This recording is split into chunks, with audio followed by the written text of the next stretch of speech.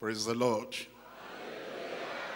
If you're still there and you're awake, I said, praise the Lord. I pray the love of God will flow through every one of us in Jesus' name. Let's pray together. Father, we thank you for our Bible study tonight.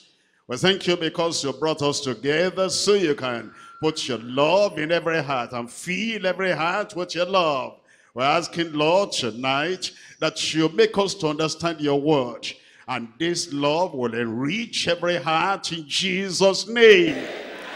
I will pray, Lord, that as we experience more of your love, that you cleanse us, you purge us, you purify us, and your love flowing through us will bring fruit in our community in Jesus' name. We'll bear fruit. We'll bear more fruit. We'll bear much fruit. Manifold fruit in the kingdom in Jesus' name. Use us to be a blessing to everyone in our communities. We thank you because we know you have answered. In Jesus' name we pray. God bless you. You can sit down. We're coming to John chapter 15, reading from verse 7. If ye abide in me and my words abide in you, ye shall ask what ye will, and it shall be done unto you. Herein is my Father glorified, that ye bear much fruit. Herein is my Father glorified. You are a child of God. You've come to know the Lord. You are born again. You are converted. You are a new creature in Christ. Here is how to glorify the Father. In everything you do, everywhere you go, and whichever way you live, it says is to bring forth fruit. Herein is my Father glorified, that ye bear fruit. Not only that, that will bear much fruit. So shall ye be my disciples. As the Father has loved me, so have I loved you. Continue ye in my love. If ye keep my commandments, ye shall abide in my love. Even as I have kept my Father's commandment, and I abide in his love. These things have I spoken unto you, that my joy might remain in you, and that your joy might be full. You'll have the joy of the Lord. You know, once we're born again, the joy of the Lord comes in our hearts. It says, happy day, when you washed my sins away. And when that happy day comes to your life, what a change, what a transformation. And the joy of the Lord comes to you, then it says, the joy will not remain stagnant, will not remain at the same level, and your joy will be increasing. It will be full in Jesus' name. Look at that verse 11 again. These things have I spoken unto you, so that my joy might remain in you. That is, whatever circumstance you find yourself, whatever situation you might find yourself, you are a child of God, you are connected with the Lord, remaining with the Lord, the joy of the Lord will abide. And then it says that your joy might be full. In your family, your joy will be full. Personal life, your joy will be full. And as you walk the Christian life and live the Christian life, your joy will be full in Jesus' name. Look at verse 12. This is my commandment, that ye love one another as I have loved you. Greater love has no man than this, that a man lay down his life for his friends. Ye are my friends. Tell me. If ye do whatsoever I command you. It says you cannot just say, I'm a friend of Christ, I'm a follower of Christ, I have fellowship with Christ, without being obedient to his word. And so he says, here is the evidence, here is the proof, here is the thing that shows that you really love God and that you're a friend of Christ. Ye are my friends, if ye do whatsoever I command you. Henceforth I call you not servants, for the servant knoweth not what his Lord doeth, but I have called you friends, for all things that I have heard of my Father, I have made known unto you. Then it says in verse 16, it says, ye have not chosen me, but I have chosen you, and ordained you, that ye should go forth and bring forth fruit. That's the purpose of the kingdom. That's the purpose you came. That's the purpose you were born again. That's the purpose he called you. That's the purpose he converted you.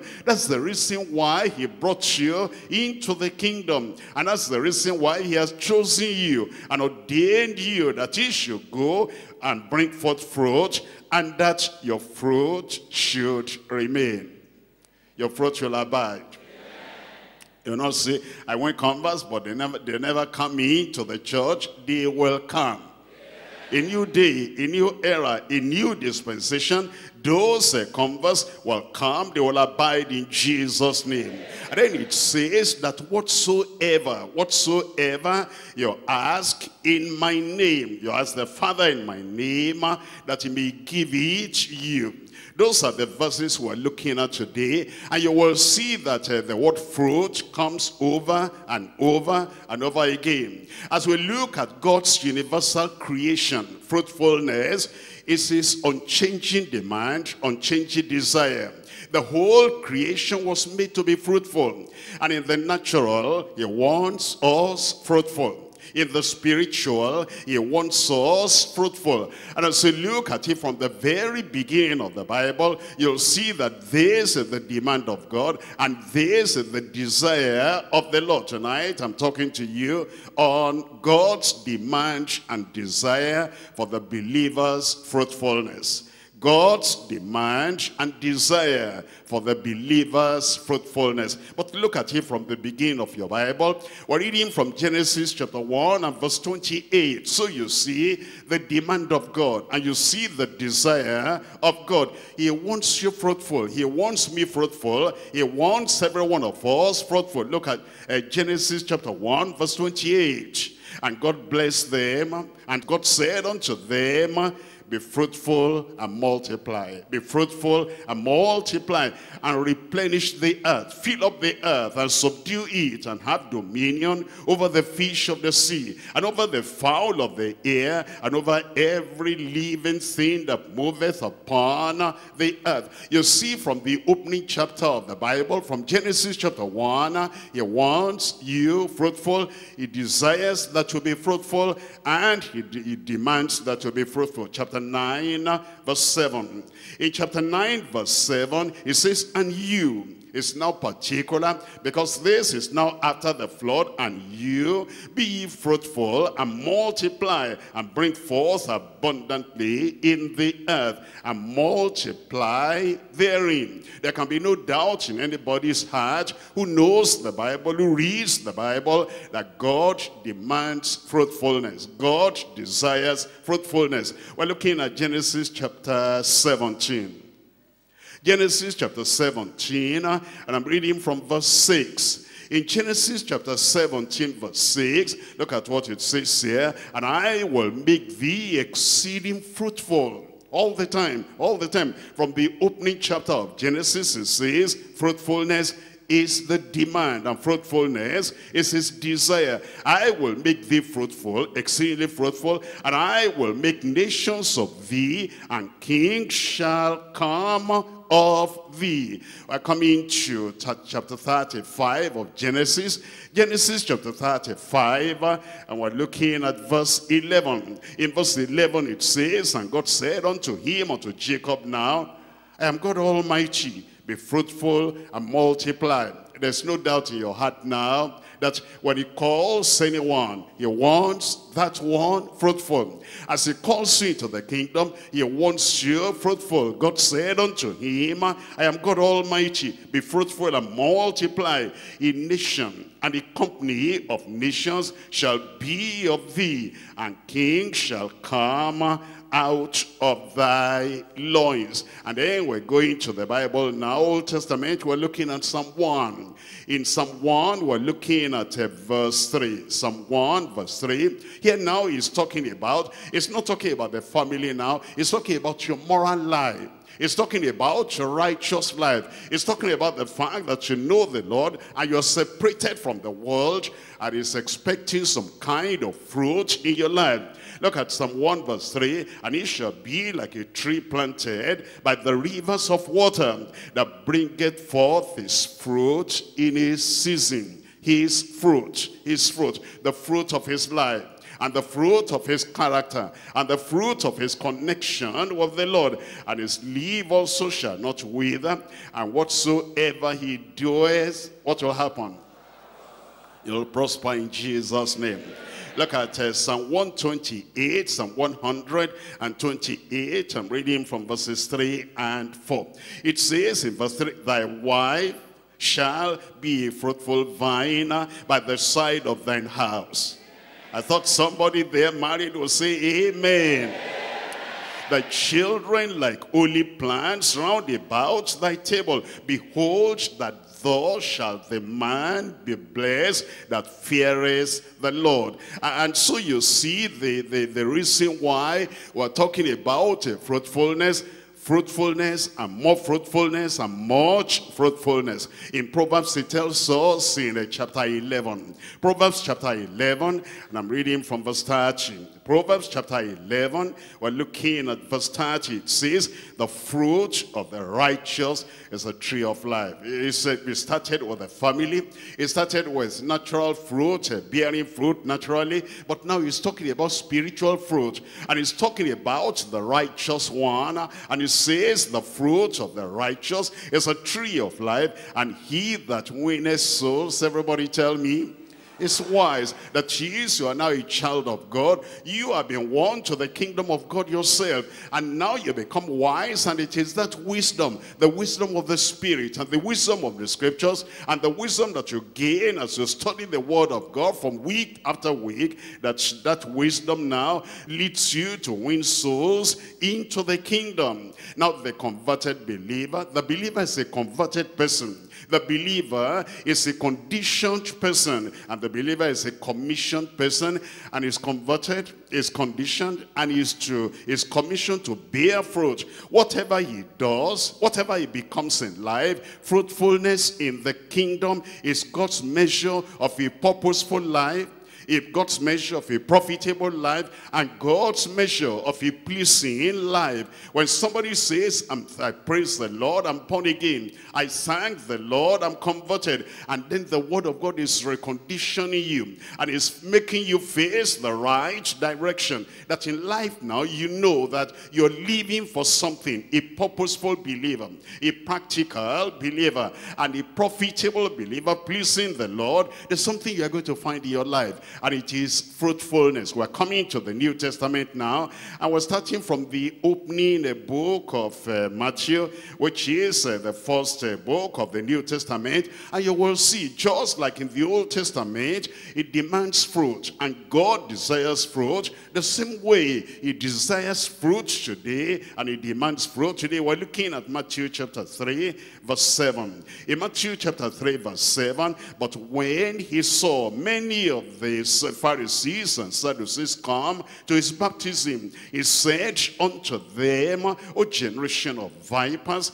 who has warned you to flee from the wrath to come? Look at verse 8. Bring forth therefore, if you are coming out of, the darkness of the world and the sins of the world, and you're coming to the Lord so that your sins will be forgiven, your life will be transformed, it says, therefore, bring forth fruits, plural, fruits, meet for repentance. Look at verse 10 there. In verse 10, and now also the axe is laid unto the root of the tree.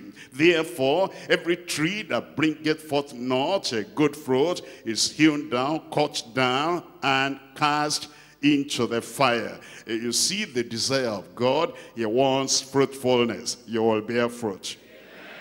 Matthew chapter 7 verse 19. Matthew chapter 7 verse 19. Every tree that bringeth not good fruit is hewn down and cast into the fire. We're looking at Mark chapter 4 verse 20. In Mark chapter 4 verse 20, it's still telling us the desire of God and the demand of God. He wants fruitfulness. You will bear fruit. And look at this in Mark chapter 4. I'm reading from verse 20. And these are they which are sown on good ground, such as hear the word. You see that? You hear the word. Your life is not being transformed. You hear the word and you are washed and you are cleansed. You hear the word and then you become fruitful. Look at this in verse 20. It says they hear the word and receive it and bring forth, tell me, fruit. Some, tell me, 30-fold, some 60-fold, and some 100-fold. Did you see the grading there? Number 1, 30-fold, bearing fruit. Number 2, 60-fold, is bearing more fruit. And number 3, 100-fold, is bearing much fruit. We look at Luke chapter 13. In Luke chapter 13, once again, it's still reminding us that the essential thing of the Christian life is bearing fruit. You cannot just say, I'm born again, I'm converted, I'm a child of God, I'm a member of the body of Christ, and then we'll say, where is your fruit? I'll say, am I supposed to bear fruit? Yes, you're supposed to bear fruit. In fact, the more you go on in the Lord, you bear more fruit, and then you bear much fruit. We're looking at Mark chapter 13, and I'm reading from verse 6. He spake also this parable: a certain man had a fig tree planted in his vineyard, and he came and sought fruit thereon. That's what he's seeking for in your life. That's what he's looking for in every life. But he found none. Then said he unto the dresser of his vineyard, behold, these 3 years I come seeking fruit on this fig tree, and find none. Cut it down, while cumbereth it the ground. And he answering said unto him, Lord, let it alone this year also, till I shall dig about it and dung it, and if it bear fruit, well. You see that? That's what he's looking for. If it bears fruit, that will be good. If not, then after that, thou shalt cut it down. And he was teaching in one of the synagogues on the Sabbath day. And then we come to Romans chapter 6, the fruit we're to bear. What he calls fruit. When he says we should be bringing forth fruit. And when it says you will be bringing forth fruit, you'll bring forth fruit. Look at Romans chapter 6, and we're reading from verse 22. Romans chapter 6, verse 22. Now, being made free from sin, born again people, children of God, and they're living the victorious life and the righteous life. It says now, being made free from sin and become servants to God, ye have, tell me, your fruit unto what? Unto holiness, and the end, everlasting life. It shows you very clearly the demand of God as well as the desire of the Lord. He wants fruitfulness. Without fruits, our lives, our existence is not well-pleasing to God. Now, when he's talking about fruit, what kind of fruit is he talking about? Number 1 is the fruit of repentance. Somebody has turned away from sin, and then he comes to know the Lord, is believed of the Lord Jesus Christ, and there's a change of life, a change of heart, a change of direction. Number 1, there's the fruit of repentance. Number 2, there's the fruit of regeneration. Regeneration. That is, there is a change in the heart, there's a change in the life, there's a change in the character. That regeneration will bring fruit. Number 3 is the fruit of restoration. Somebody has been a backslider and is being like the prodigal son, far away from the Lord. But he said, I'll go back to my father. I will say, my father, I have sinned against you and against heaven. I'm no more worthy to be called thy son. Make me one of the servants. And then he came home, and the father received him. He is restored into the family of God. And when there's that reconciliation and restoration, there must be fruit. The fruit of restoration, the fruit of reconciliation. Number 4, it is the fruit of righteousness, that somebody says, now I am redeemed and the Lord has turned my life around. If that life has been turned around, there's righteousness. And what we see there, we're going to see the fruit of holiness, The fruit of righteousness in that person's life. And then number 5, the fruit of revelation. You know, if somebody, before you came to the Lord, you were in darkness. You didn't know anything. And now you came to know the Lord. And the scripture has been expounded to you. You are being taught every time. I see that. I see that. I didn't know that before. Now I know that. Now I know about conversion. And now I know about salvation. Now I know about sanctification. Now I know about the kingdom of God. That revelation that comes to you must bear fruit. The more you know in the Lord, the more you have in the Lord, the more you are going to bear fruit. The fruit of revelation. Number 6, the fruit of reunion. You see, when you are united with Christ, he is the husband and you are the bride. He is the bridegroom and you are the bride. That reunion, as you are united with the Lord, there is fruit bearing, and it is the fruit of reunion. There's the fruit of renewal. Number 7, you see your life is renewed, and as your life is renewed, there's revival in your life, and you are so excited. You are serving the Lord now. That renewal, that revival will bring fruit in your life. And now the more you look into Christ and you look at his face, the more you look like him. It says we shall see him and we shall be like him. There's the fruit of resemblance. You resemble the Lord. You're looking like the Lord. You are talking like the Lord. You learn from the Lord. You lean upon the Lord. And because of that resemblance to Christ, that is bearing fruit in your life. And then number 9, there's the fruit of reproduction. The fruit of reproduction. And Christ Jesus said, he that believeth in me, the works I do, he shall do. And greater works than he shall do, because I go to the Father. When you're doing the works of Christ, you're living like Christ, you're evangelizing like Christ, you're healing like Christ, you're doing things like Christ would have done. If Christ were in your situation today, then you are bearing the fruit of reproduction by Christ, the fruit of reproduction through Christ, and the fruit of reproduction in Christ for Christ. And so we understand what the Lord is looking for. He demands fruit, you will bear fruit. He desires fruit, you'll bear fruit. And when the fruit is in your life, everybody will see that there's a change that has taken place in your life. As I said tonight, we're considering God's demand and desire for the believer's fruitfulness. God's demand and desire for the believer's fruitfulness. 3 things we're looking at as we study the passage today from John chapter 15. Number 1, the price of treasured fruitfulness for Christ. The price we're paying.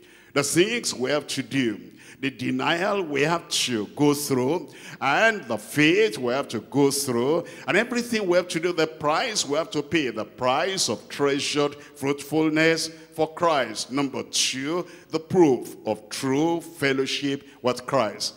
I'm a friend of Christ, there's a proof for that. I'm in fellowship with Christ, there's a proof for that. I'm connected with the Lord. I'm abiding in the Lord. There's a proof for that. You must show that this is real. And it is not just talk of mouth. Point number 2, then the proof of true fellowship with Christ. Number 3, the privilege of the trustworthy friends of Christ. The trustworthy friends of Christ, the privilege such people have. We're coming to number 1. Tell me number 1 over there. Wonderful church, the price of treasured fruitfulness for Christ. We're coming to John chapter 15. John chapter 15, I'm going to read from verse 7 all through to verse 10. So you'll see what the Lord is saying. He says, if ye abide in me, and my words abide in you, ye shall ask what ye will, and it shall be done unto you. It says, herein is my Father glorified, that ye bear much fruit. So shall ye be my disciples. It says you cannot just say, I'm a disciple of Christ, and then you're fruitless. I'm a disciple of Christ, and you are empty. I'm a disciple of Christ, and there is no profit of you in the kingdom, and you're not contributing anything to the kingdom of God, as you say that you are a child of God. It says, herein is my Father glorified, that you in particular bear much fruit. So shall ye be be my disciples. As the Father has loved me, even so have I also loved you. It says, continue ye in my love. And it says, if ye keep my commandments, ye abide in my love, even as I have kept my Father's commandment and abide in his love. And let's back up to verse 4. In verse 4 it says, abide in me, and I in you.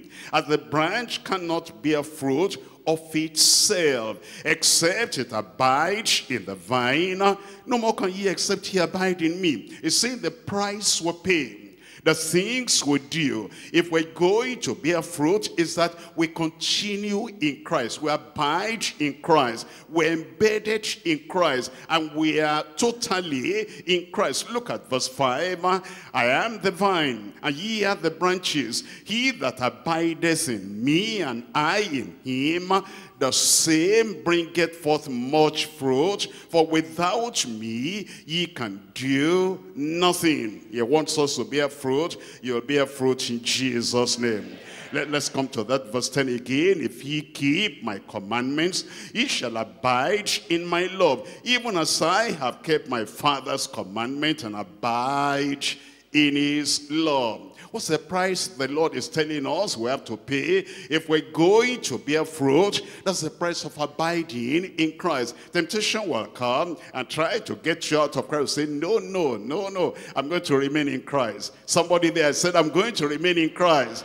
Trials, challenges, and pressures, oppression, whatever may come, and then people might even threaten you if you remain a Christian. And you know, the secret of bearing fruit is that you abide, is that you remain, and you are going to remain in Jesus' name. Look at 1 John and look at the importance of abiding in Christ. We're looking at 1 John chapter 2, verse 1 John chapter 2, and here we're looking at verse 6. 1 John chapter 2, verse 6. It says, he that says he abideth in him, ought himself also so to walk, even as he walked. It says, if we're abiding in Christ, here is what's going to happen. You live like Christ. You talk like Christ. You behave like Christ. You see, in any situation and at any crossroad, in your office, in the home, anywhere, what would Christ do? What will Christ do? The man who is abiding in Christ, the woman who is abiding in Christ, will do what Christ would have done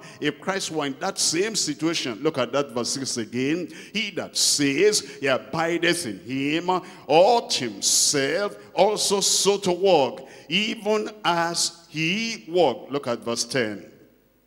He that loveth his brother abideth in the light, and there is none occasion of stumbling in him. It says that if we love the Lord, if we abide in the Lord, that we're going to show that love by acting in the light and living in the light, and there'll be no occasion of stumbling in your own life. Look at verse 14. In verse 14, I have written unto you, fathers, because ye have known him that is from the beginning. I've written unto you, young men, because ye are strong. Praise God, you are strong. Somebody there, I am strong.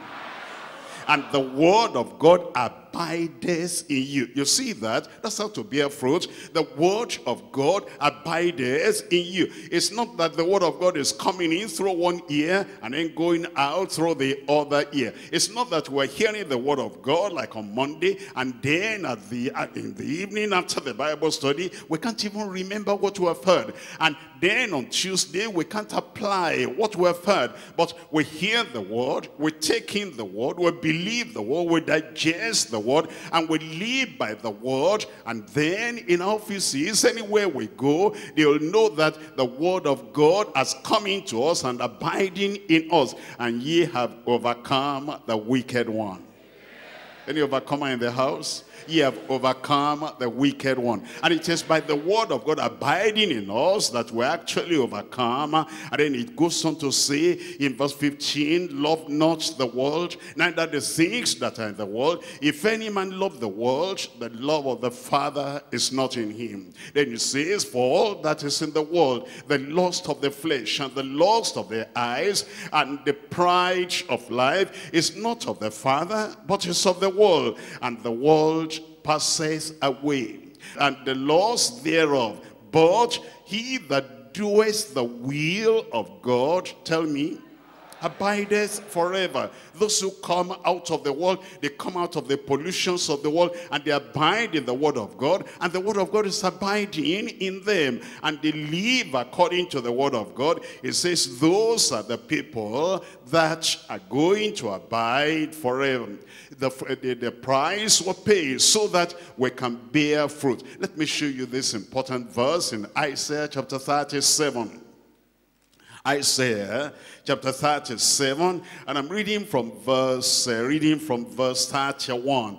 Isaiah chapter 37, and verse, tell me the verse, 31. Look at this. It says, have you opened your Bible? I see some people still opening. I'm not going to wait for you because I have a lot of verses to read today. Look at it. Isaiah chapter 37 and verse 31. It says, and the remnant that is escaped of the house of Judah shall again take root downwards and bear fruit upward. You see that? There's a connection there. It's like a tree. And the more the root will sink into the ground, the more the branches will shoot up, and then there'll be fruit on the branches. It's telling us that you as a child of God, as you go deeper in your root, in the foundation, and you go into Christ, and deeper into the scripture, and deeper into the love of God, and deeper into the ocean of his promises, and everything he has provided for you, the deeper you go downward, then the higher you go upwards. Look at that verse again. It says, and the remnant that is escaped of the house of Judah shall again take root downward and then bear fruit upward. You'll bear fruit in Jesus' name. It tells us in Jeremiah chapter 17. Jeremiah chapter 17. I'm reading from verse 7. Jeremiah chapter 17. And we're reading here from verse 7. Blessed is the man. Looks like this one is talking about me. I said it's talking about me. It says, blessed is the man that trusteth in the Lord, whose hope the Lord is. The person who is trusting the Lord, who is believing the Lord, and he says, whatever temptation comes, I will overcome. Whatever challenges come, I will overcome. Whatever enemies do, I will overcome. They will not stop my journey halfway. They will not discourage me. I will not backslide. I'm going to trust in the Lord.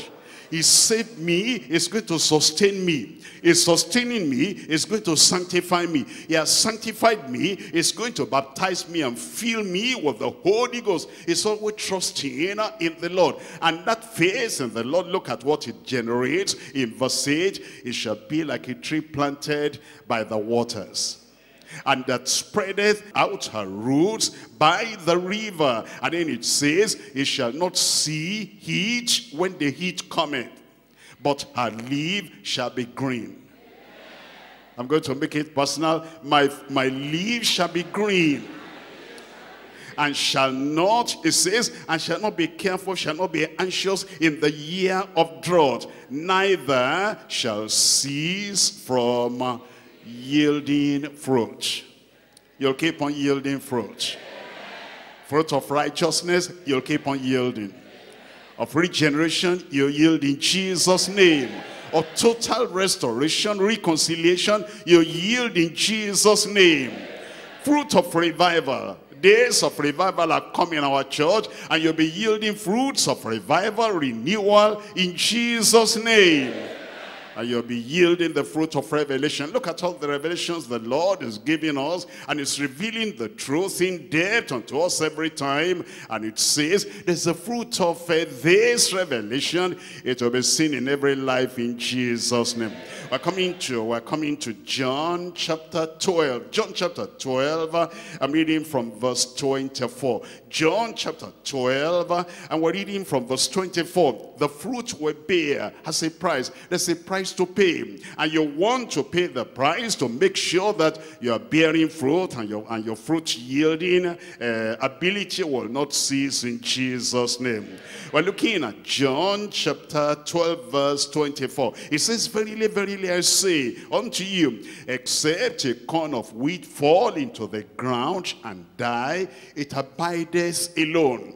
You know, if you so cherish your life, you preserve your life, you protect your life, you can't go out, you can't touch other people, you can't go into your community, you can't evangelize, you can't do anything. It says, if you love your life like that, you'll be alone. It says, except that corn of wheat will fall into the ground and die, it abideth alone. But if it die, that is, plant it, that is, give it to the soil, that is, throw your life to be of benefit to other people. That's what it means by saying, if it die, it bringeth forth much fruit. You'll bring forth much fruit. He that loveth his life, verse 25, shall lose it. And he that hateth his life in this world shall keep it unto life eternal. If any man serve me, I will serve the Lord. I said I will serve the Lord. If any man serve me, let him follow me, and where I am, there shall also my servant be. If any man serve me, him will my Father honor. We're coming to Romans chapter 7, and I'm reading here from verse 2. Romans chapter 7, verse 2. And this passage is talking about the fact that we're married to Christ. If you're a child of God, we're connected with Christ. We're married unto Christ, and we're wedded Christ. And because he is not barren, there's nothing wrong with him. If there's any fruitlessness, if there's any barrenness, the fault will be on our side, because Jesus Christ is complete. Look at it now. Romans chapter 7, verse 2. For the woman which has an husband is bound by the law to her husband so long as he liveth. But if the husband be dead, she is loose from that law, from the law of her husband. So then, if while her husband liveth, she be married to another, she shall be called an adulteress. And but if her husband be dead, she is free from that law, so that she is no more an adulteress, though she be married to another man. See the spiritual application. Wherefore, my brethren, ye also are become dead to the law by the body of Christ, that ye should be married to another, even to him who is raised from the dead. Him who is raised from the dead. Who is that? Jesus Christ. We're married to him now. You're converted, you're married to Christ. You're born again, you're married to Christ. You're reconciled by the blood of the Lamb, by the death, substitutionary death of Jesus Christ. You're married to Christ. Look at the result, that we should bring forth fruit unto God. You see that? That's the purpose of that union with Christ. Look at verse 5. For when we were in the flesh, the motions of sin, which were by the law, did work in our members to bring forth fruit unto death. Verse 6, it says, but now. Somebody shout, but now. That's the dividing line. That's the conversion right there. That's the regeneration right there. That's the change, the transformation that has come. Because it says, here is the way we were. We were outside in darkness, we were fruitless, and we didn't have the nature of God inside us. And then we repented. And then we believed on the Lord Jesus Christ. And then there is a reunion with the Lord. And it says, but now we're delivered from the law, that being dead, wherein we were held, that we should serve in newness of spirit, and not in the oldness of the letter. Amen.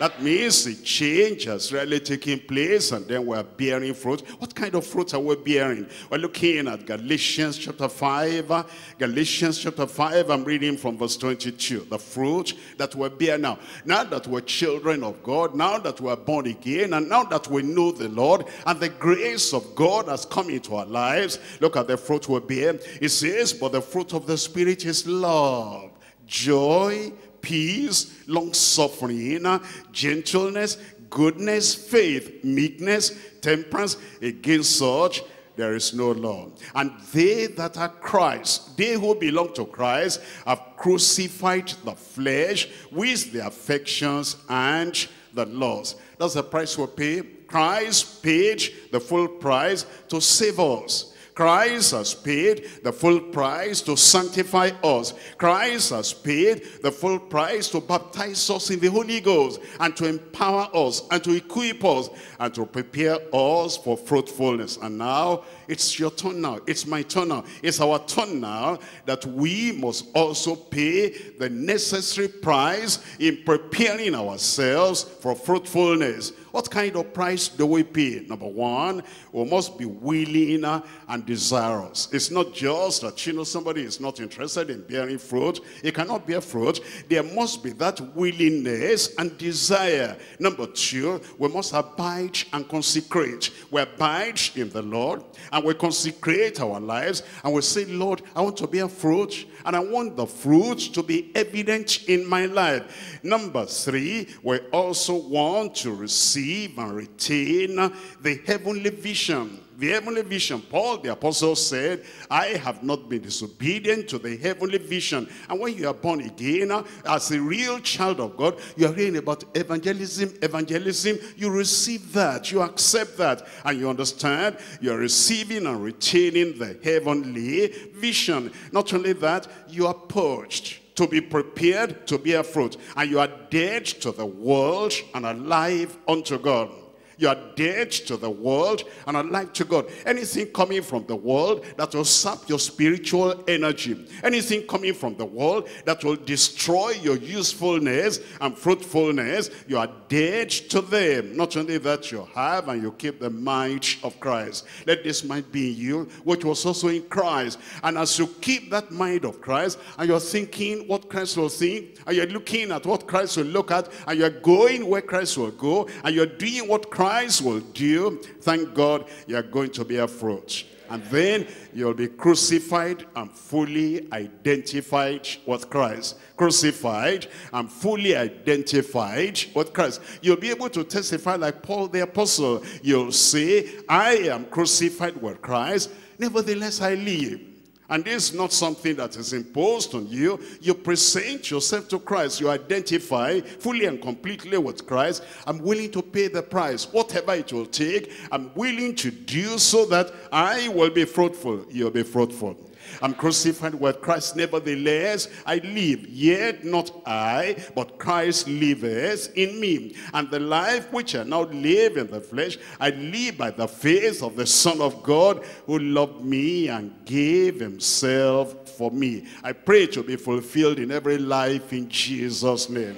We'll come to point number 2 now, the proof of true fellowship with Christ. The proof of true fellowship with Christ. And what the Lord is telling us is that if we say we're in fellowship with Christ, there's a proof for that. It's not just an empty testimony. Somebody says, I'm in Christ. Anybody can say that.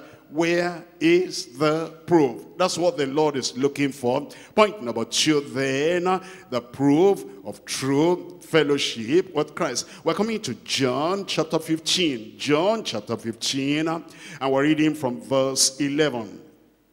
John chapter 15 from verse 11. It says, these things I have spoken unto you, that my joy may remain in you, and that your joy may be full. These things I've spoken unto you, that my joy may remain in you. There's the joy of salvation. There is a joy of fruit bearing. You see, the 70 returned with joy. And he said, Lord, even the devils are subject unto us through thy name. And they rejoiced because they were bearing fruit. Number one, because of salvation. they rejoice. Number two, because of service, they rejoice. And he said, as they continue in that experience of salvation, and then they're growing in that experience of salvation, it says their joy will be getting higher and higher, and eventually your joy will be full. This is my commandment, that ye love one another as I have loved you. And then it says, greater love has no man than this, that a man should lay down his life for his friends. Look at this in verse 14. Ye are my friends. Ye are my friends if, tell me. Say that again.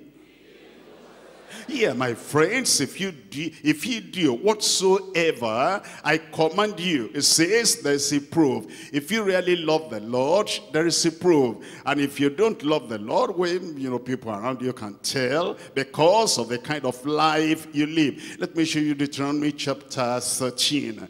Deuteronomy chapter 13, we're looking at it from verse 1. It says the proof of our love for God and the proof of our fellowship with God is that we're obedient to the word of the Lord. In Deuteronomy chapter 13, I'm reading from verse 1. If there arise among you a prophet or a dreamer of dreams, and giveth thee a sign or a wonder, and that sign, the sign of the wonder, come to pass, whereof he spake unto thee, saying, let us go after other gods, which thou hast not known, and let us serve them. Thou shalt not hearken unto the words of that prophet. Nobody will make you backslide. Or that dreamer of dreams. For the Lord your God, tell me the word, proveth you. The Lord your God is proving you to know whether ye love the Lord your God with all your heart and with all your soul. When the temptation comes like that, when somebody is trying to draw you away like that, when somebody is trying to make you live contrary to the word of God you are hearing, the Lord wants to know whether you will abide in the word or not. He's proving you. And it says in verse 4, ye shall walk after the Lord your God and fear him and keep his commandments and obey his voice. Obey his voice. And ye shall serve him and cleave unto him. You will serve the Lord and you will cleave unto the Lord in Jesus' name. Look at chapter 4 of Deuteronomy. Deuteronomy chapter 4, I'm reading from verse 2. Mark this, your Bible is a very important verse. Deuteronomy chapter 4, verse 2. Ye shall not add unto the word which I command you. Ye shall not add unto the word which I command you, neither shall ye diminish or subtract aught from it, that ye may keep the commandments of the Lord your God. That ye may keep the commandments of the Lord your God. Because, you know, if ye keep my commandments, then are ye my friend. If you keep the commandments of God, then are you the friend of Christ. It says you'll not subtract, you'll not add to that word. Look at that same chapter, and we're looking at verse 5. In verse 5 it says, behold, I have taught you statutes and judgments, even as the Lord my God commanded me, that ye should do so in the land whither ye go to possess it. And that's the evidence that we really know the Lord and we love the Lord and we are connected with the Lord and we are being saved and regenerated, transformed by the Lord. We're coming to Deuteronomy chapter 30. Deuteronomy chapter 30, I'm reading from verse 6. In verse 6 it says, and the Lord thy God will circumcise thine heart and the heart of thy seed, to love the Lord your God with all thine heart and with all thy soul, that thou mayest live. When it says, the Lord shall circumcise thine heart, that's another word for sanctification. Circumcision not of the flesh, but of the heart. It circumcises your heart. And that's sanctification. And when that sanctification has taken place, look at what will follow. It says, you will love the Lord your God with all your heart and with all your soul, and you will live in Jesus' name. Look at verse 8, verse 8. And thou shalt return and obey the voice of the Lord your God, and do all his commandments, which I command thee this day. So that's the proof that you are circumcised. Somebody says, I'm circumcised, I'm sanctified, and then after that sanctification, we cannot see a better life. We cannot see a richer life. We cannot see a life that is going deep into the obedience of the word of God. Look at verse 10. Verse 10. If thou shalt hearken unto the voice of the Lord thy God, to keep the commandments of the Lord and his statutes, which are written in this book of the Lord, and if thou turn unto the Lord thy God with all thine heart and with all thy soul. That's the evidence of that spiritual circumcision and sanctification. Look at verse 16 here. In verse 16 it says, in that I command thee this day to love the Lord thy God, and to walk in his ways, and to keep his commandments and his statutes and his judgments, that thou mayest live and multiply. And the Lord thy God shall bless thee in the land whither thou goest to possess it. Very clearly then he expects that if we say we're saved, if we say we're children of God, if we say we have any connection with the Lord, redemptive connection, transformational connection, it says we must be obedient to the word of the Lord. If you keep my commandments, then are you my friends. Let's come to Psalm 119, Psalm 119. I'm reading here from verse 60. Psalm 119, verse 60. Keeping the commandments of God, that's the evidence, and that is the proof we know the Lord. That is the proof we love the Lord. Psalm 119, verse 16. I made haste and delayed not to keep thy commandments. I'm so excited, and I desire to please the Lord. And it says, I made haste, I delayed not to keep the commandments of the Lord. Look at 115. That is verse 115. In verse 115, it said, depart from me, ye evildoers, for I will keep the commandments of my God. He is my God. He is my Father, he is my Savior, he is my Redeemer, and I've made up my mind there's no other commandment to keep. It's the commandment of the Lord. And all those who are backsliding or they are sinners and they want to influence you, you say, depart from me, because I've made up my mind, I'm going to keep the commandment of the Lord. In fact, actually, Ecclesiastes tells us, Ecclesiastes chapter 12, I'm looking at verse 13. It says, this is the conclusion of the whole matter. This is the evidence that you really know the Lord, and this is what God is going to look at on the final day. It is not that, I go to church. It's not like I have a Christian name. It's not like I was baptized in water. All those things are good, but the final scene, the evidence and the proof that will belong to the Lord, look at what God is going to look at. Ecclesiastes chapter 12, verse 13. Let us hear the conclusion of the whole matter. Let us hear the conclusion of the whole matter. Fear God and do what? Keep his commandments, for this is the whole duty of man. This is why we're here. This is why we're studying the Bible. This is why we're born again. This is why the grace of God has come into our lives. This is why the Lord is teaching us in the scriptures by Spirit, so that we'll keep the word of God. It says, let us hear the conclusion of the whole matter. Fear God and keep his commandments, for this is the whole duty of man. For God shall bring every work into judgment, with every secret sin, whether it be good or whether it be evil. I pray you'll keep the commandments of God.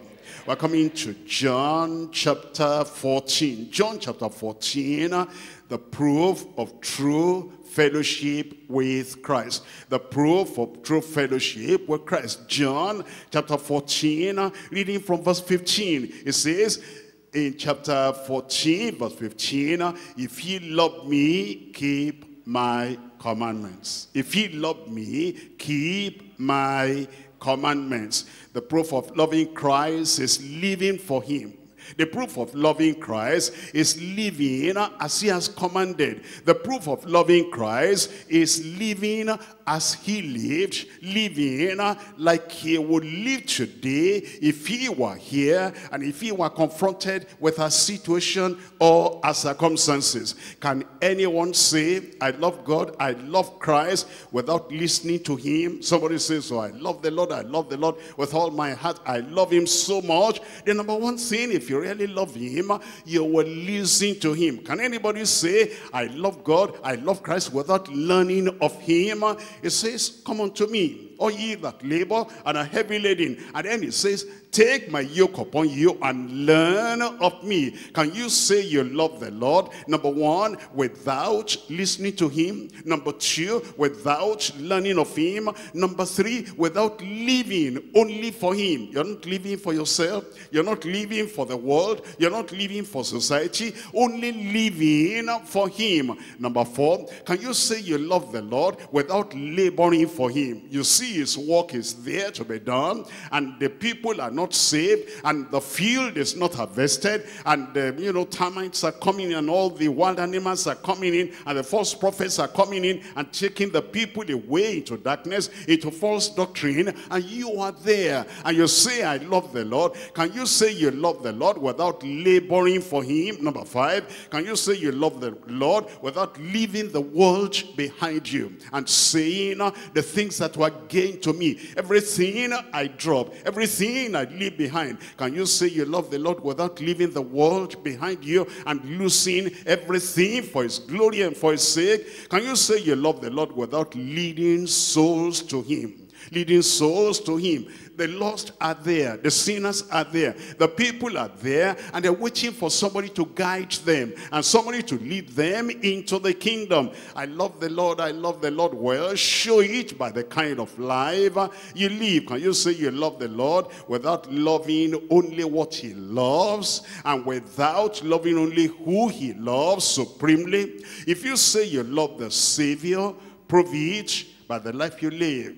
If you say you love the Savior, prove it by the things you do. If you say you love the Lord, prove it by the labor of love that you render.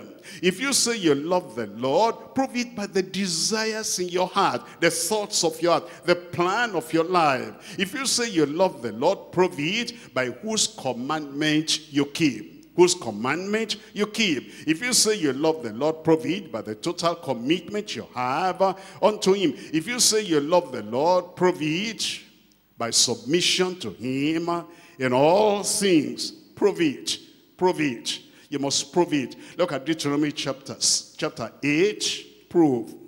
Prove. Very important. You must prove it by what you do. Don't give empty testimony. And don't give a testimony that God is not packing up. You are going to prove your love for God. Deuteronomy chapter 8, I'm reading from verse 2. And thou shalt remember all the way which the Lord thy God led thee these 40 years in the wilderness, to humble thee and to prove thee. And to prove thee, to know what was in thine heart, whether thou wouldest keep his commandments or no. The proof is very important. You say you love the Lord, there must be a proof, there must be an evidence. 2 Corinthians chapter 8, the proof. 2 Corinthians chapter 8, reading from verse 22. It says in 2 Corinthians chapter 8, verse 22, and we have sent with him or them our brother, whom we have often proved diligent. We have often proved diligent. You see that? There's a proof. If we say we love the Lord, we know the Lord. If we say we're connected to the Lord, we're converted by the Lord, prove it. It says we have oftentimes proved him diligent in many things, and now much more diligent upon the great confidence which I have in you. Chapter 13, I'm reading from verse 5. Chapter 13, verse 5 of 2 Corinthians. Examine yourselves, whether ye be in the faith. Prove your own selves. Prove your own selves. Prove your testimony. And prove your confession. And prove your dedication. You say, I love the Lord. Prove it. I'm a friend of Christ. Prove it. I'm born again, prove it by the life you live. Examine yourselves whether ye be in the faith. Prove your own selves. Know ye not your own selves, how that Jesus Christ is in you, except ye be reprobates. You will not be a reprobate. Galatians chapter 6, I'm reading from verse 4. Galatians chapter 6, look at verse 4. And let every man prove his own work. I'm a minister, prove it. I'm a soul winner, prove it. I love the Lord, prove it. I'm profitable in the kingdom, prove it. I am fruitful, prove it. I am faithful, prove it. And let every man prove his own work, and then shall he have rejoicing in himself alone, and not in another. 1 Timothy chapter 3. In 1 Timothy chapter 3, I'm reading from verse 10. 1 Timothy chapter 3, reading from verse 10. And let these also first be proved. Let these also first be proved. It's not enough for somebody to just say, I'm born again. Let these also first be proved. It's not enough for somebody to say, I've learned the word of God. I'm living by the word of God. I'm a friend of Jesus. I'm in fellowship with Christ. Let these also be first proved. Then let them use the office of a deacon, being found blameless. We're coming back to John Gospel according to St. John, and we're looking at this chapter 15. Chapter 15. We come to point number 3 now, the privilege of the trustworthy friends of Christ. The privilege of the trustworthy friends of Christ. I'm going to back up to verse 13. Look at it from verse 13 now. Greater love has no man than this, that a man should lay down his life for, tell me, his friends, his friends. You know, sometimes we have used the word believers, but there's something more. Sometimes we say, I'm a child of God, there's something more. Sometimes we say, I'm a convert, there's something more. Sometimes we say, I'm a sage, there's something more. He says, he calls us friends. He calls us friends. He says that a man lay down his life for his friends. Ye are my friends. Look at that. Ye are my friends. He was talking to some disciples. Ye are my friends, if ye do whatsoever I command you. Look at verse 15. Henceforth I call you not servants, for the servant knoweth not what his Lord doeth, but I have called you, tell me, friends. The third time now in this short passage is calling the believer's friend. It says, I've called you friends, for all things that I have heard of my Father I have made known unto you. And it says, you have not chosen me, but I have chosen you. You have not chosen me, but I have chosen you. Why did he say that? Because there's no friendship or fellowship between light and darkness. Because we are willing to quit darkness, leave darkness, come out of darkness and come into the light. I have chosen you. You have not chosen me. I was watching you. There's no fellowship, there's no friendship between good and evil. And if you wanted to keep to evil and remain in evil and perpetrate evil, I wouldn't choose you. But because you are willing to come out of evil and come into the goodness of the Lord, into the grace of God, you have not chosen me, I have chosen you. There's no friendship, there's no fellowship between righteousness and unrighteousness. If you were cleaving to your righteousness, if you were embracing your righteousness, if you were getting deeper and deeper in your unrighteousness, I wouldn't choose you to be a friend. But I've chosen you, you have not chosen me, because I saw that you are willing to quit unrighteousness. You are willing to run away from unrighteousness and come into righteousness. There is no fellowship, there's no friendship between truth and error. If you were holding on to the tradition of those people that didn't want the truth, you were holding on to error, I wouldn't want you to be a friend. But because you let the error, and you ran away from the error, and you repented from the error, and you threw away the false doctrine, and you came into the truth. That's why I chose you. There is no fellowship, and there is no friendship between holiness and hypocrisy. If you had remained like those Pharisees, hypocritical, and they were white on the outside but black on the inside, if you didn't really choose inward transparent holiness, and you were hypocritical, I would not have chosen you. Ye have not chosen me, but I have chosen you. There's no friendship and there's no fellowship between Christ and the Antichrist. If you made up your mind you were going to follow the Antichrist, someone opposed to Christ, a doctrine opposed to Christ, a lifestyle opposed to Christ, I wouldn't have chosen you, but have chosen you now because of your choice that you are going to forsake everything false, everything evil, everything dirty, everything defiling, and you came to Christ. That's why I have chosen you, and I've chosen you for one reason, and ordained you that you should go and bring forth fruit, and that your fruit shall remain, and that your fruit shall abide. Your fruit will abide in Jesus' name. Now, I want you to understand that, the language Jesus Christ was using when he says, ye are my friends. The Heavenly Father used that language to start with. Let's look at James chapter 2. James chapter 2, I'm reading from verse 23. James chapter 2, and we're reading from verse 23. You'll see the first person to be a friend of God. Look at James chapter 2 verse 23. And the scripture was fulfilled, which says, Abraham believed God, and it was imputed unto him for righteousness, and it was called, tell me, the friend of God. Not before conversion, not when in idolatry, not when in darkness, but when he had the word of God, and he repented, and he believed in the Lord, and then the Lord counted that for him as righteousness, and then he became the friend of God. And Christ is now saying, it's your turn. Like Abraham was a friend of God the Father, you can be a friend of Jesus.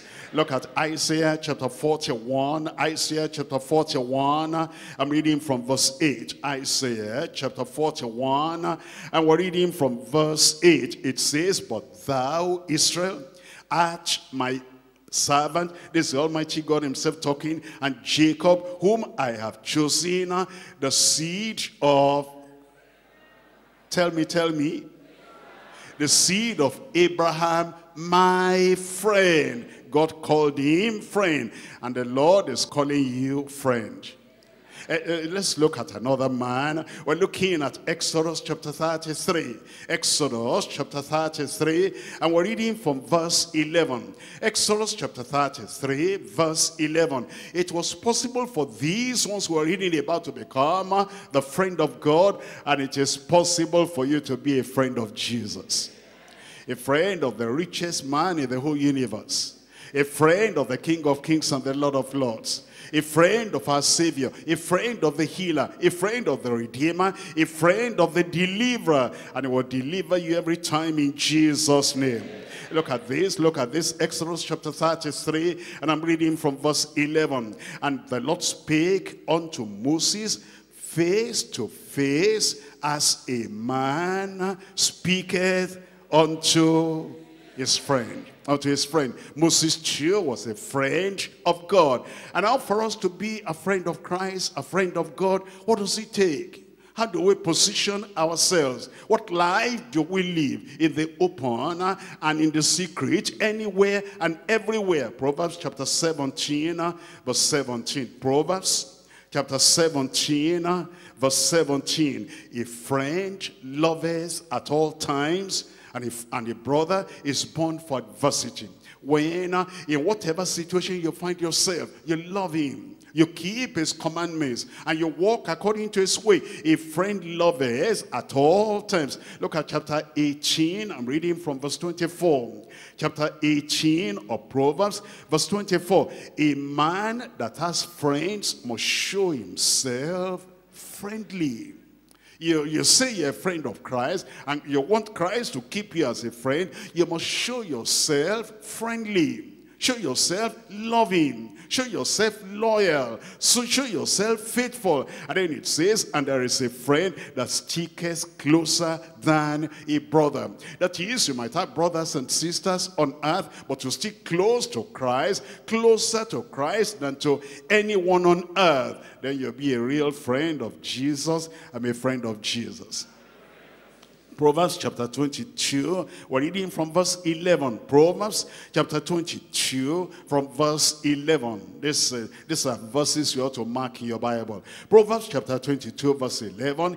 He that loveth pureness of heart, he that loveth pureness of heart, pure heart, purged heart, sanctified heart, a clean heart. He that loveth pureness of heart, for the grace of his lips, the king shall be his friend. The King of Kings shall be his friend. He loves purity. He hates impurity. He hates defilement. He hates sin. He hates everything that is moral dirt. And because of that, the king will be his friend. Proverbs chapter 27. Proverbs chapter 27, and I'm reading from verse 17. Proverbs chapter 27. We're reading from verse 17. Iron sharpness iron. So a man sharpness the countenance of his friend. As you read the words of Jesus, he counsels you. He cleanses you.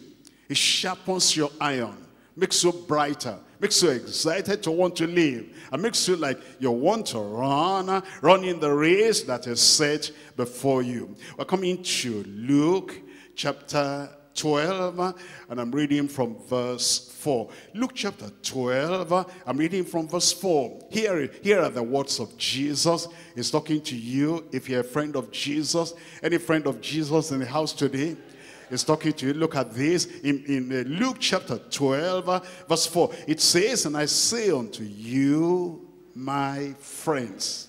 I say unto you, tell me, my friends, be not afraid of them that kill the body, and after that they have nothing, they have no more that they can do. He's talking to his friends, and if you're his friend, look at verse 5. But I will forewarn you, whom ye shall fear, fear him, which after he has killed has power to cast into hell. Yea, I say unto you, fear him. Are not 5 sparrows sold for 2 farthings, and not one of them is forgotten before God? But even the very hairs of your head are all numbered.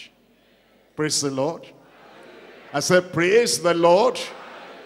If he has numbered the very hairs of your head, even the one you go to shave off at the barber's shop, he's counted everything. How much more your kidney, your intestine, your eyeballs, and your ear, and every part of you, you are protected. You're secured. He says, even the very hairs of your head are all numbered. Fear not, therefore, ye are of more value than of many sparrows. And I say unto you, whosoever shall confess me before men, him shall the Son of Man also confess before the angels of God. But he that denies me before men, he that denies me before men, the one that is so much afraid of sinners, afraid of persecutors, afraid of evil people, and they say, you belong to Christ, and say, no, I don't belong to Christ. Shame on you. I belong to Christ. I said, I belong to Christ. In the office, let them know by your character, by your lifestyle, by your witnessing, and by everything you do, that you're a different person, that you have been converted, that you're a real child of God. You are not ashamed of Christ. In your family, let them know, I belong to Christ. In your community, let them know, I belong to Christ. Because it says, he that denies me before men shall be denied before the angels of God. I will not deny the Lord. We're coming to John chapter 3, and I'm reading from verse 29. John chapter 3, verse 29, it says, he that has the bride is the bridegroom. But the friend of the bridegroom, which standeth and heareth him, rejoices greatly because of the bridegroom's voice. This my joy therefore is fulfilled. Look at verse 30. Here is a true friend. Here's a real friend. The friend of the bridegroom. The friend of Jesus Christ, the head of the church. He says, I'm his friend. And look at his attitude. This will be your attitude. He must increase. In your life, it will increase. All around you, it will increase.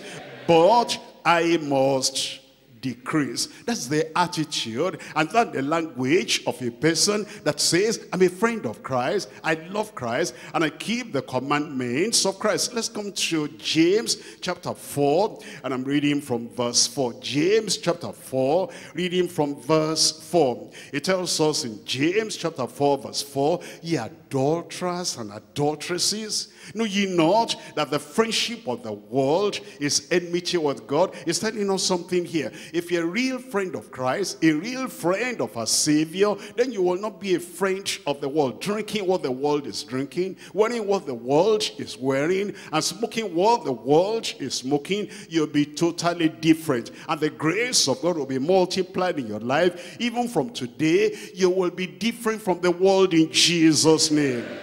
Because it says, adulterers and adulteresses, know ye not that the friendship of the world is enmity with God? Whosoever therefore, I have been coming to this deeper life for 20 years, but are you still a friend of the world? I've been coming to this church. I was, at that retreat, at that conference, at this and at that. But look at your life. What is the difference in your life? And what is the change in your life? Whosoever, whoever you are, however old in the church you might be, it says, whosoever therefore will be a friend of the world is the enemy of God. I will not be an enemy of God.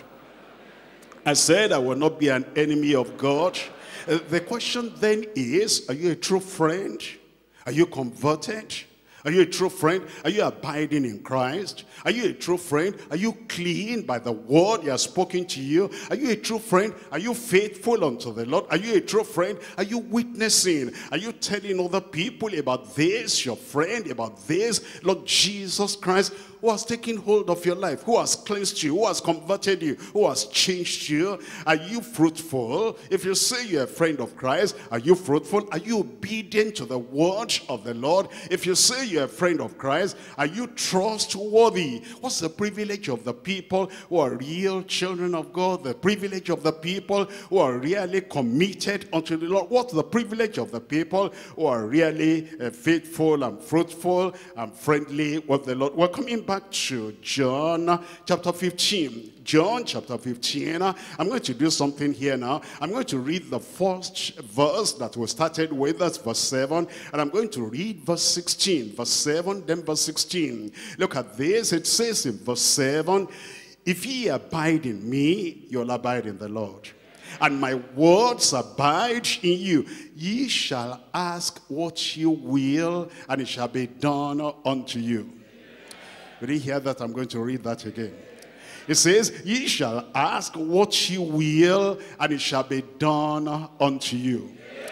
Look at verse 16. Look at verse 16. Ye have not chosen me, but I have chosen you and ordained you, and that ye should go and bring forth fruit, and that your fruit should remain. Look at this. Look at this. That whatsoever ye shall ask of the Father in my name, may give it to you. He'll give it to you.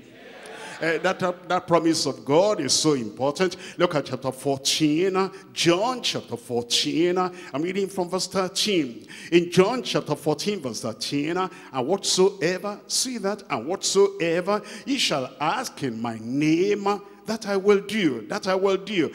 That the Father may be glorified in the Son. If ye shall ask anything in my name, I will do it. If ye love me, keep my commandments. Look at chapter 16, and I'm reading from verse 23. Chapter 16, verse 23, John 16, 23. It says, and in that day ye shall ask me nothing. Verily, verily, I say unto you. Tell me, tell me. Say it aloud. Whatsoever ye shall ask the Father in my name, he will give it you. He'll do it for you every time in Jesus' name. Look at 1 John chapter 3. 1 John chapter 3. I'm reading from verse 22. 1 John chapter 3 verse 22. And whatsoever we ask, we receive of him, because we keep his commandments and do those things which are pleasing in his sight. And this is his commandment, that we should believe on the name of his son Jesus Christ and love one another as he gave us commandment. Look at verse 24. And he that keepeth his commandments dwelleth in him, and he in him. And hereby we know that he abideth in us by his Spirit, the Spirit which he has given us. Chapter 5, 1 John chapter 5, I'm reading from verse 14.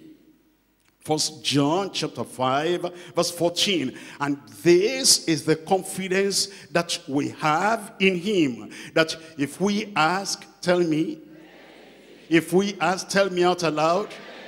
You know, if you ask for salvation, he will give salvation. And if you're asking for sanctification, he'll give sanctification. If you need healing, praise the Lord tonight. He has healed you already in Jesus' name. If you need deliverance, it is done. If you ask anything in my name, and you need whatever it is you need for yourself, for your family, for your soul, for your spirit, for your body, he answers prayer. Once we are friends of Christ, and we love Christ with all our heart and all our soul, and we prove it by the life we live. We prove it by submission to his commandment. It says in that verse 14, and this is the confidence that we have in him, that if we ask anything according to his will, he heareth us. And if we know, thank God I know. Somebody there says, thank God I know. It says, and if we know that he heareth us, whatsoever we ask, we know that we have the petition that we have desired of him. Somebody's prayer is answered tonight. Where is he? Where is she there? Because it says we know that our petitions are granted because we desired each of him. You are going to bear fruit. And one of the major prayers we're going to pray tonight is, so Lord help me, I'm connected with Christ, I'm associated with Christ, I'm converted by Christ, I'm abiding in Christ, I want to bear fruit. You will bear fruit. I said you will bear fruit. And every other need in your life, the Lord will supply in Jesus' name. From tonight, the spring of joy will begin to flow in your life. And will continue to flow until joy will fill your heart, will fill your soul, will fill your personality, and will fill your family in Jesus' name. Rise up and tell the Lord is going to answer your prayer tonight. Rise up and tell the Lord is going to answer your prayer tonight. Rise up and tell the Lord is going to answer your prayer tonight. The Lord demands fruit, and the Lord desires fruit. And the Lord has shown us naturally and spiritually, he wants fruit bearing in our lives. Open your mouth and talk to the Lord. There's a price to pay. You must abide in the Lord. You must be saved. You must be saved. You must be connected to the Lord Jesus Christ, and you must be willing, you must desire, you must tell the Lord, oh Lord, I bring everything to the altar, I consecrate everything to the altar.